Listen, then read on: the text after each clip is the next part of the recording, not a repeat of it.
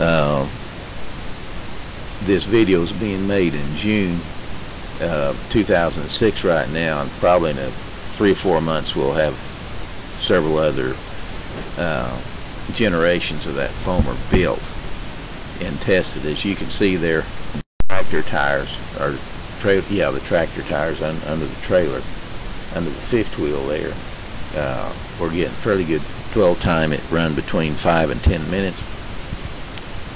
Good pH concentrations, and we didn't show there. They didn't get the videos of the technical people there. They were testing pH continually to see what kind of dilution rate we were getting on the application. This was our strongest foamer put in there. We used about 3/4 cup to 5 gallons in order to get the dwell time that we needed. So the kill time was based on the dwell.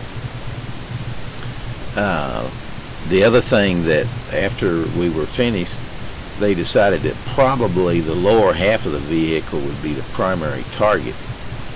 So as you go into caution areas with a clean tank, they might not put as much effort as we did in this particular case of washing the top, but wash basically from the top down. That'll all have to be decided in some of your meetings and conferences. I'm sorry we don't have any of those people here to help add to the audio.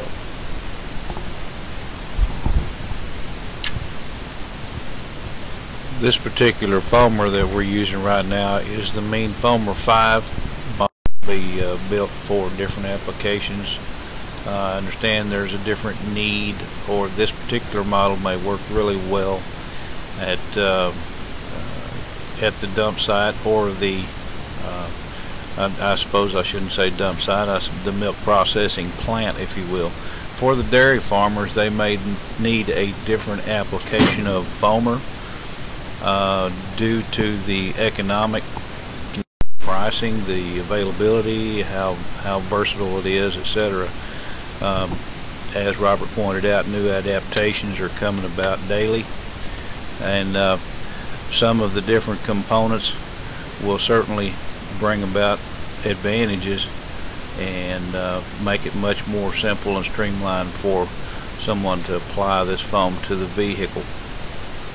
As always, it's best vehicle and then rinse down so that it doesn't actually dry. In this case, we didn't have a problem. The foam stayed on the vehicle plenty long enough, and actually you pick and choose when you get to rinse it, so the dwell time was actually really good.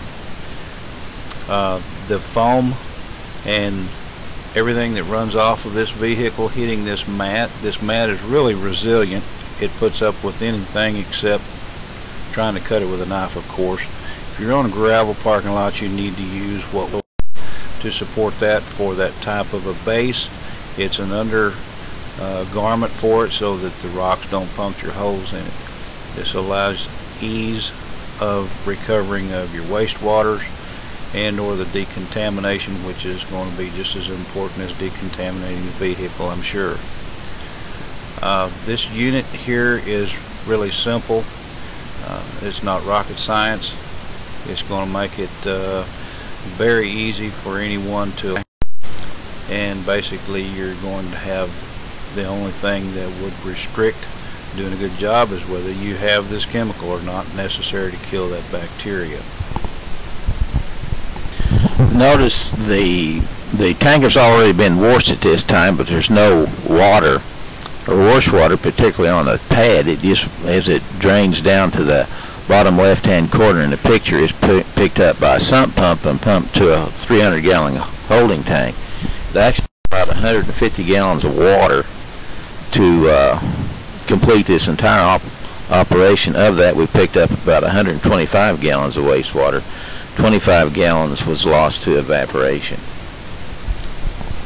And I know from experience on some hot summer days, particularly like here in Texas where you're above 100 degrees, you can have a 50% loss due to evaporation.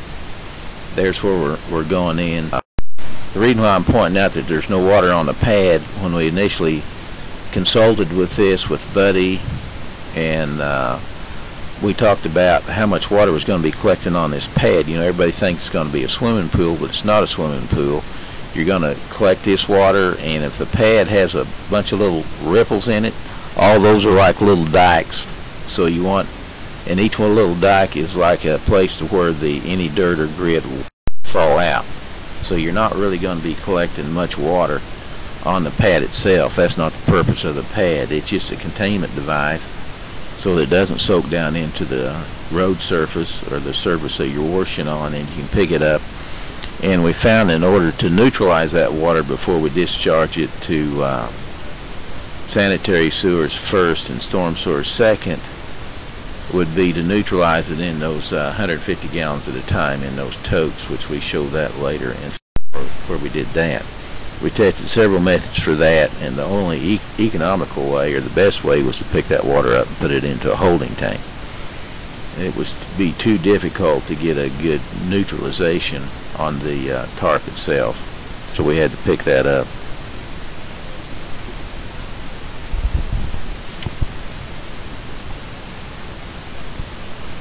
Also make note of, as Robert said, the year that this is being applied, the temperature during that time of year is going to certainly play a very big role in using these acids. In the winter time, obviously, we're going to need higher concentrations so that we can still maintain a good cause and effect here.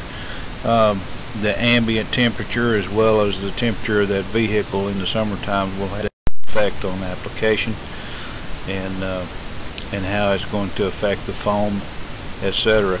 By the way, I may also mention that the foam that we used had a red dye in it, and we do have that in the clear so that red dye will not affect the coloration of testing of pH levels, etc.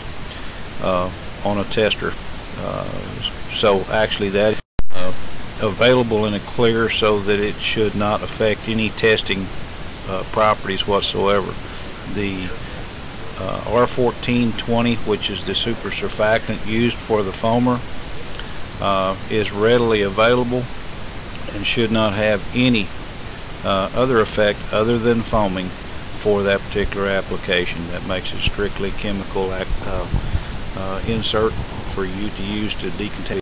I want to point out at this time that it took 19 minutes to power wash this particular tank we're looking at now, and 14 minutes for the foaming and sanitizer application. So you're talking about roughly 30 minutes. Remember, this is a test, so once your staff gets familiar with it, they can probably cut these times down by half.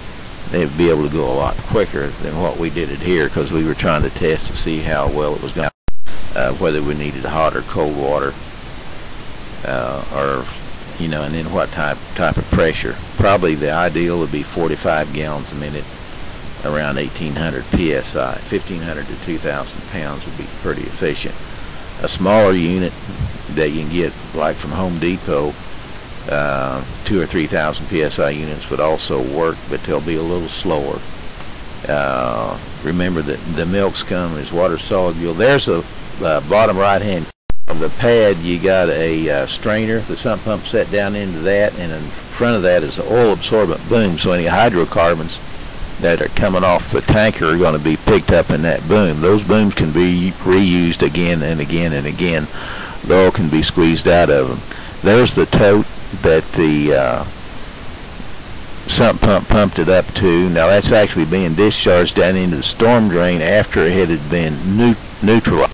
The chemical people, or the chemists and stuff that were there on site, had brought some ingredients to neutralize that sanitizer with, which they did before it was dumped the storm drain. We also had storm drain people there checking it out.